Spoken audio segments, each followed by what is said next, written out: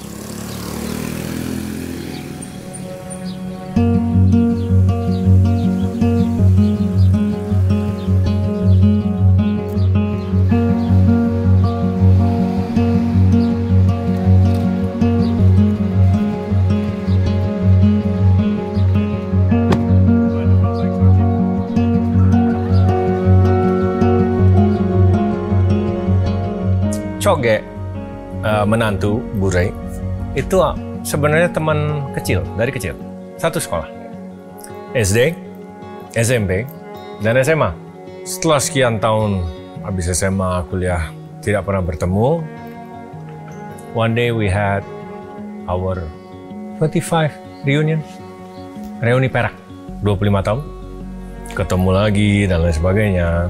Tapi sebelum reuni itu juga sempat chattingan ya di grup ya WhatsApp, selalu mengajak mampir dong kita buka restoran rumah makan betutu Burai. Sebenarnya pengen, tapi ya waktunya belum ada. Dan itu restoran kalau tidak salah belum terlalu lama, karena dari dulu ibu mertuanya itu atau mertua dia jualnya itu dari rumah, hanya berdasarkan pesanan. So one day saya ada acara, akhirnya teman bantu pesan, and it was really good. Ya. Jadi kali ini kita mau membahas, mengulik tentang bebek betutu. Selain because I know the person, ternyata mertuanya itu memang the legend of betutu. Nah, kebetulan juga kita ingin membahas tentang betutu. Ya, jadi di sini langsung ke pakarnya lah.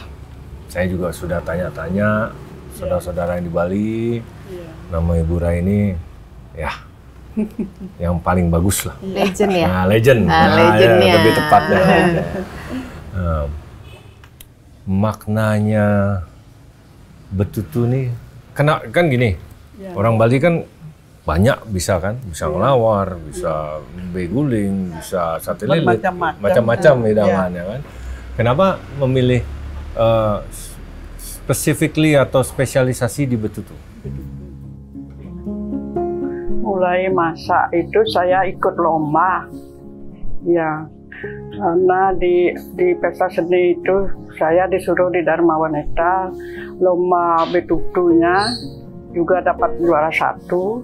Perjuangan saya waktu itu membuat nasi bungkus. Ya, nyoba saya buat ayam kuah, udah gitu ayam goreng. Mulai membuka usaha membuat nasi bungkus tahun 75. Karena saya kan punya anak banyak, supaya bisa menyekolahkan sampai, karena bapak sendiri kan tidak mungkin ya. Gaji yang dulu sedikit soalnya ya dosennya, tidak begitu banyak gaji. Ya dari baru kawin itu dah senang ya tentang masak, kalau dulu enggak ya. Karena menurut ekonomi gitulah kita berusaha.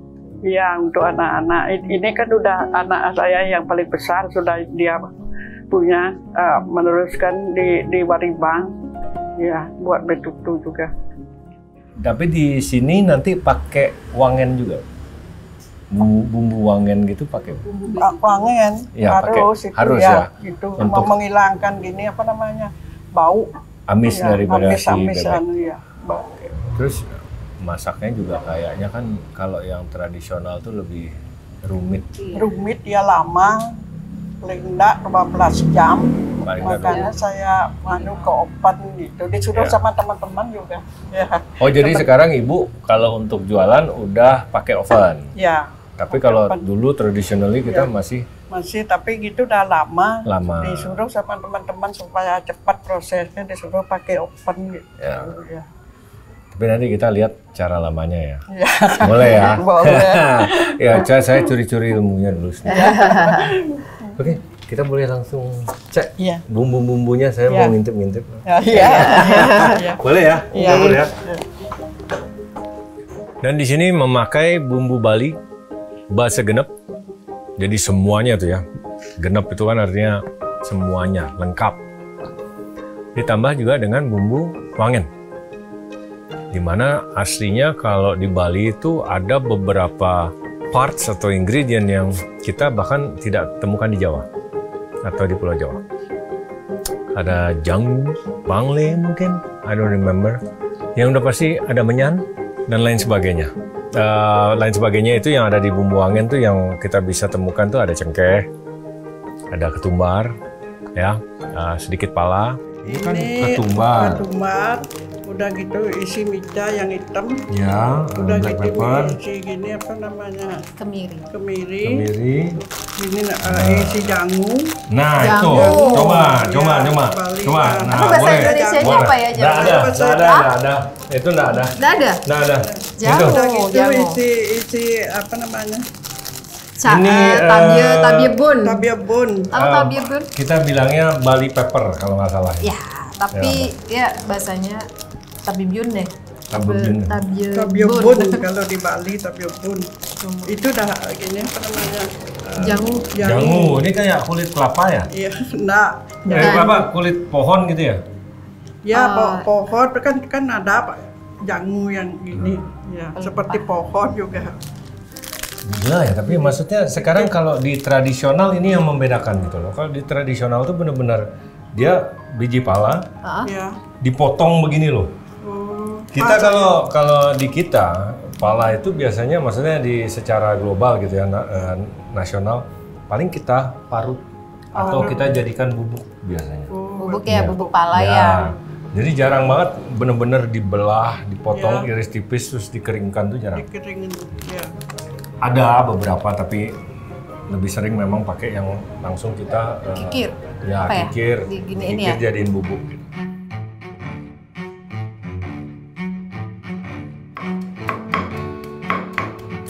Jadi takaran itu takaran ingat-ingat Bu ya? Kira-kira. Iya, kira-kira. Kalau yang jago-jago yang memang dari dulu masak pasti gitu. Iya. Takaran ingat-ingat kita bilang. Nggak perlu nulis resep. Langsung.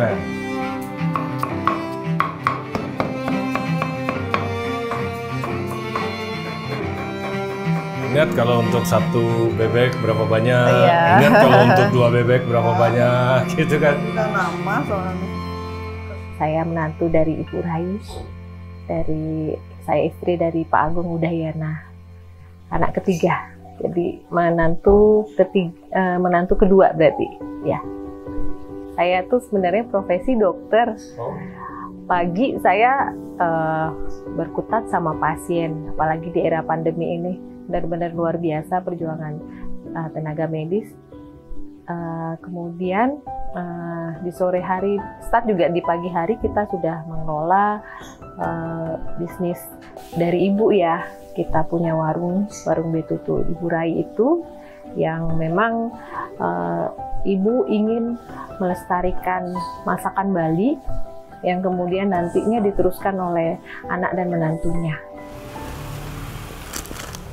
Nah, kita giling bumbu ya, Chef. Ini gilingan dari zaman awal ibu buka. Buat betutu. Awal ya. ibu buka Dari betutu. awal? Iya. Ya. Dari tahun 70. 7. Masih. luar biasa. Oke. Ada kunyit. Oke. Yang jenis Jenis akar-akaran itu ya. akar-akaran dulu Ya, dihancurin. Ini. Oh, wangenannya duluan. Iya. Ya. Berarti. Kalau gitu kan lama. Diperiksa. Jadi nggak usah tinggi-tinggi ya? Nah, kalau Ya. ini Capek, Chef? Hah? Lumayan nih. Betul ya?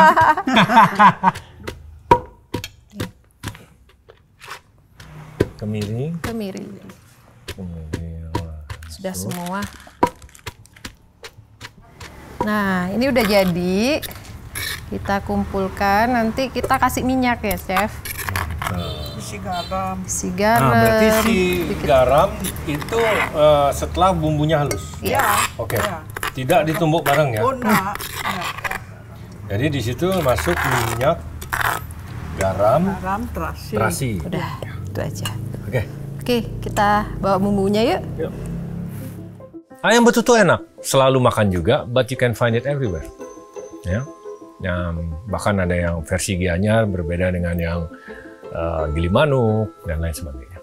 Bebek betutu karena memang lezat, enak, tidak mudah ditemukan, anti-mainstream because ayam is mainstream.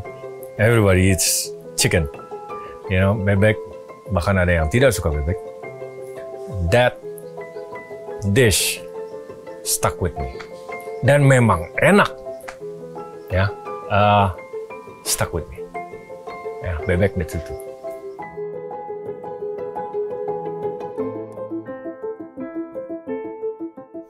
Umur 1 bulan ke, ampun mau duwi, makan di dua-dua kadang-kadang. Ampun 4 bulan umurnya, ada dia malah.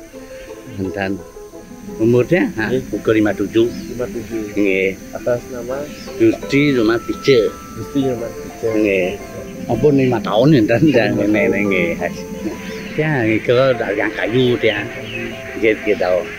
Kan lagi macet kayu mungkin ben ke banding ke meri dia pindahan ke meri do bersih onen dagang magang meri do pulumun macet meri ben ke kayu dah kut ya kayu ben macet gara-gara ini corona nih ben kembali ke Bebek ya ada 2 kali jalan pun dia nggih entar deh yang ke anjing nggih anjing nah maling entar maling betul ke entar Angin ke pembelian, yang tiang udah matang, ini untuk ongkos motor nanti. Oh, Dan ini pun yang apa? Kan ongkos agak lebih 70 seki, 70 kali 400 kan. Umurnya ampun, nah mungkin kan umurnya ke no bibit ikan dah, umur 1 bulan, ampun turun di gasak, umur 1 bulan. Kalau bibit kan di dasar seki, ampun ada gasak kau seki bersawah umur 1 bulan. Itu umur 1 bulan, jarak 4 bulan, ampun bertelur, ampun ada masuk kanang, intan.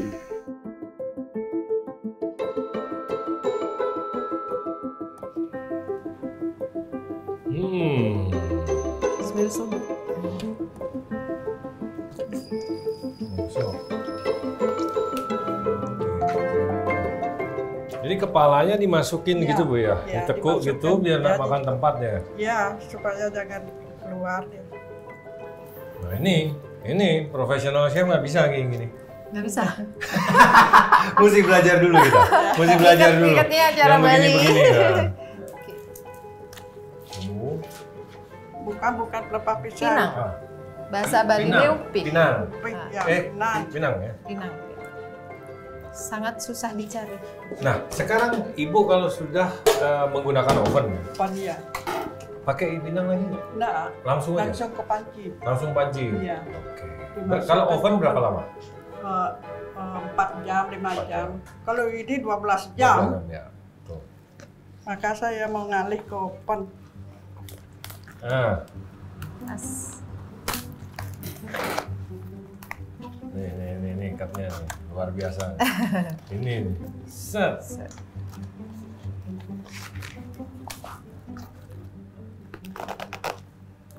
Lilit aja ya. Set. Masuk. Biasa anak 2 lapis. 2 lapis Bu ya? Ya, biasanya. Kita sendiri juga sudah bertemu dengan Ibu Rey. Beliau juga sudah tidak muda lagi. Dan bahkan sudah cukup usia ya. Untuk melakukan tanpa bantuan yang tepat. Untuk melakukan memasak baik ayam atau bebek betutu. Secara tradisional 12 jam minimal. And jualan yang sangat hits karena namanya yang besar dan memang rasanya enak. Di mana kita juga mendapat informasi sebelum upacara-upacara di Bali kayak sebelum Nyepi, Galungan, Kuningan, dan masih banyak lagi, itu orderan bisa mencapai 250 ekor. Yeah, you need a big land for that. Untuk memasak traditionally. It's doable, but it will take more time. Kita masukkan, Gih. Ya, oke. Langsung berarti Bu ya? Iya. Langsung. Langsung. Kemudian kita tutup. Pakai pot. Oke. Kita kubur pakai sekam. Chef sampai benar-benar dia nggak kelihatan pot tanahnya. Udah ya. Berapa jam Bu jadinya di sini? 12? 12 jam paling enggak. Paling tidak 12 jam, oke. Kemudian kita hidupkan, nanti dia nyala sendiri. Nah, udah kering ya. Dan nggak boleh dibuka Ibu. Nggak boleh dibuka sama sekali. 12 jam? 12 jam. Kita tinggal dulu. Oke. Biar besok matang Nggak sempurna. sabar lihatnya. Oke. Kita tunggu besok. Ayo Ibu.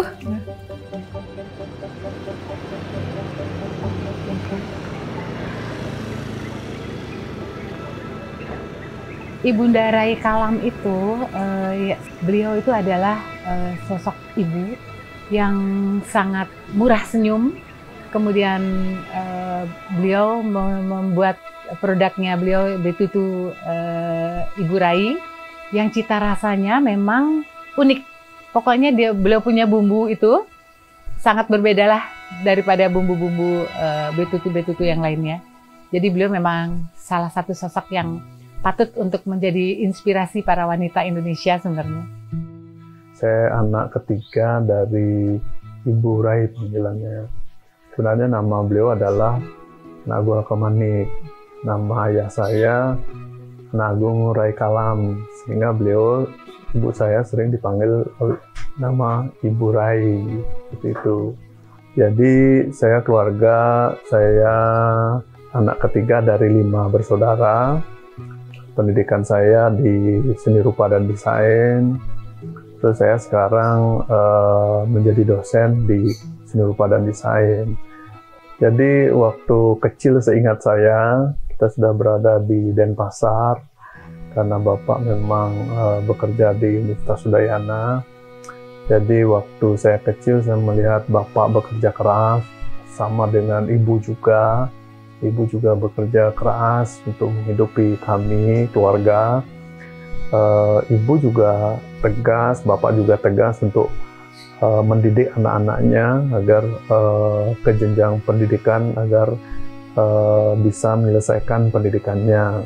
Saya ini sampai saat ini selalu makan, lebih banyak lah makan di rumah, masakan ibu.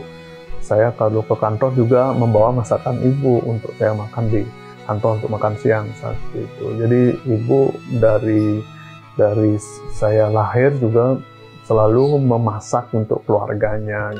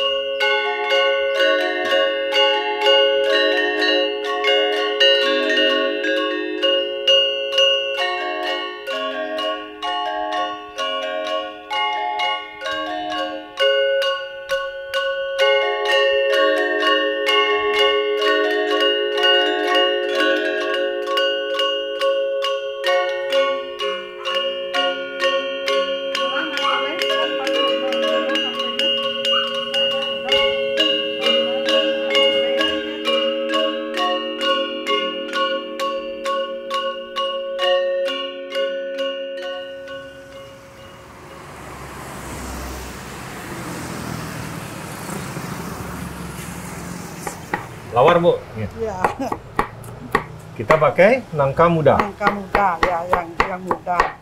Nangka mudanya tadi direbus dulu atau Ya, direbus dulu kan? Ya, rebus dulu, cuci dulu nangkanya. Ya, udah gitu supaya baru direbus. apa getahnya itu ya. Getahnya hilang ya. Ini kita bilangnya lawar dong. Ya, lawar. Nah, lawar Kalau kita- bebek. Lawar bebek. Nah, ini side dish-nya sangat cocok dengan bebek betutu. Ya. Tambahan lauk gitu Ya, modelnya. tambah Oke. lauk, ya.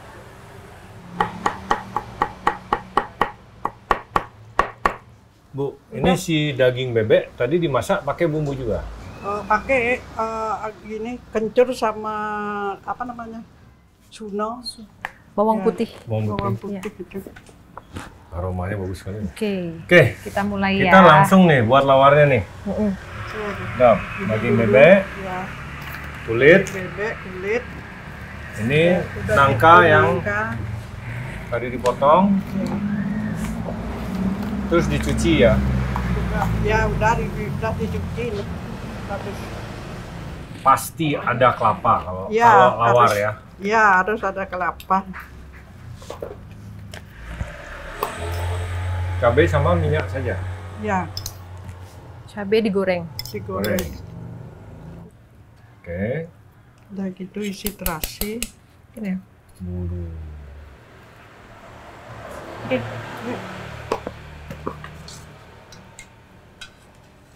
Isi lemon. Nah, jeruk limau, Ya. terus bawang goreng. Bawang goreng. Bawang goreng. Kita coba bisa dirasain. Kurang garam apa kurang apa? Jap. Ini mantap. Tapi kalau saya suka terasi soalnya. Oh, kurang terasi. Oh, terasi. Oke. Ya, kali lagi dikit. Kalau bumbunya udah pas. Pas ya? Tinggal yang Ininya udah. itu Coba udah tepuhnya cukup. udah ya? Udah, ini cukup. Tinggal yang Sambal nendangnya aja, garamnya Sambal sama pun. terasi itu. Jadi dia benar-benar tak, terus stay di mulut gitu loh rasanya. Simple susah ini. Lawar tuh simple susah. Nyiapinnya agak ribet. Ya.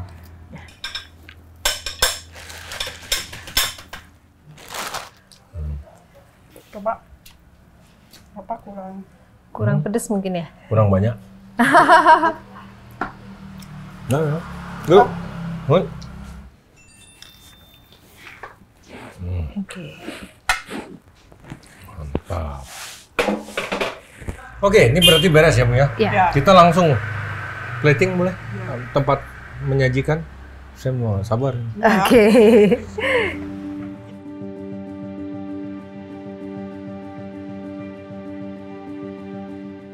Orang yang biasa memasak di rumah pasti akan merasa hidangannya yang paling benar. Karena itu yang sudah pernah diajarkan dan diajarkan oleh neneknya atau kakeknya turun-temurun ke ibunya dan lain sebagainya. They only know that way. Ya. Selama the name of the dish dan rasa juga karakter dari hidangan tersebut memang benar, there's no right and wrong.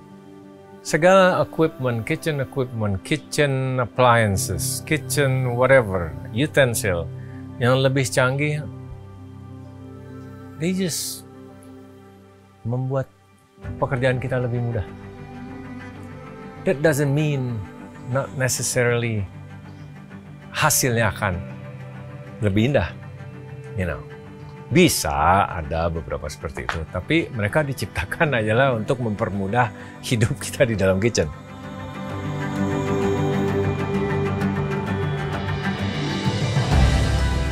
Aroma asap yang sedap, wangi rempah nan misterius.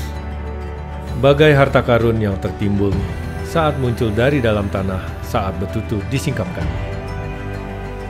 Santapan ini dipercaya sudah berada di Bali sejak abad ke-15. Bersamaan dengan kejayaan Kerajaan Majapahit, talasokrasi penuh kuasa di Asia Tenggara. Ini jadinya 12 jaman ya? 12 jam.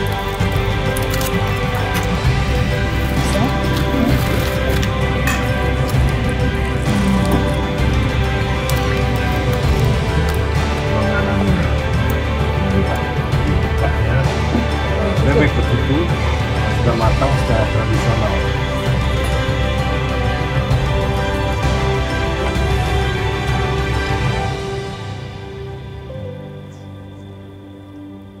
Oke. Ayo mari kita makan. Saya coba ya. Iya, silakan.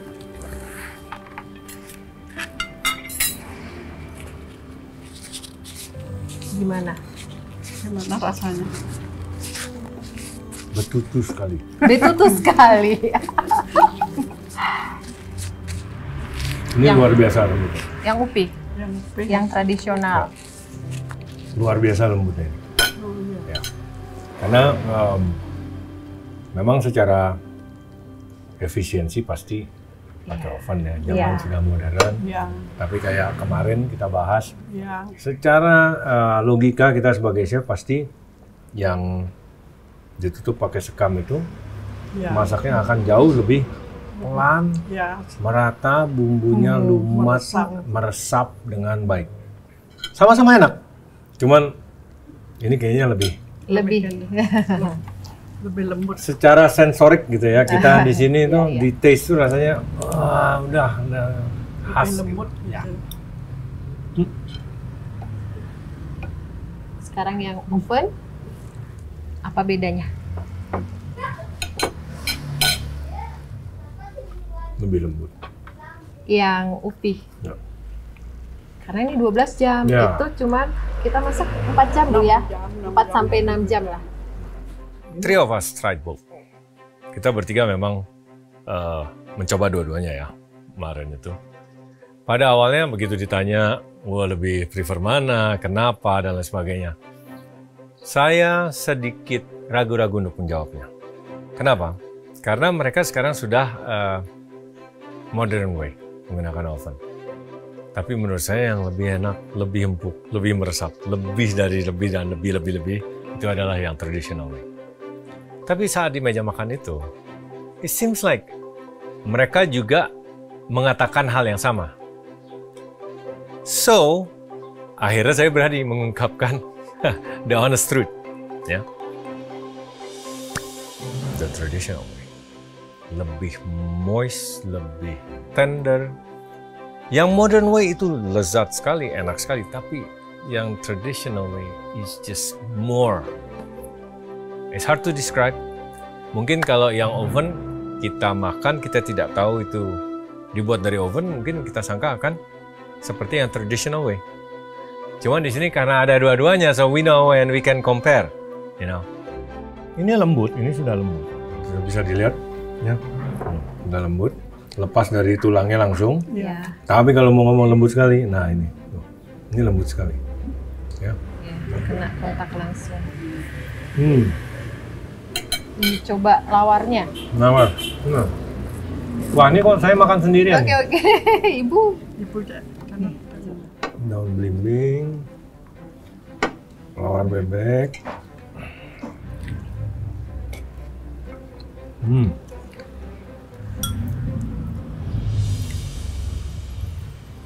Sambal goreng kita khasnya ada bumbu sulut cukup sedikit.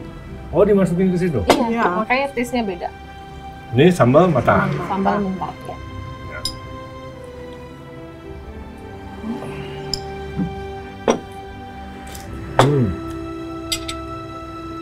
Ya, benar-benar.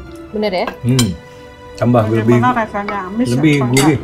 Amis atau dia bau keringat bebeknya ya kan? Biasanya bilang itu biasanya dari lemaknya itu, yang di kulit itu yang memang suka mengeluarkan aroma. Tapi ini enggak sama saya.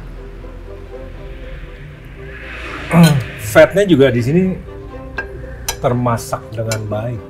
Jadi fatnya itu loh, lemaknya itu ya. termasak dengan baik, makanya membuat jadi moist. Dia tidak amis. Tapi secara keseluruhan oke ya. Oh, lebih dari oke. This is delicious. Ini bukan oke lagi. Chef sama chef.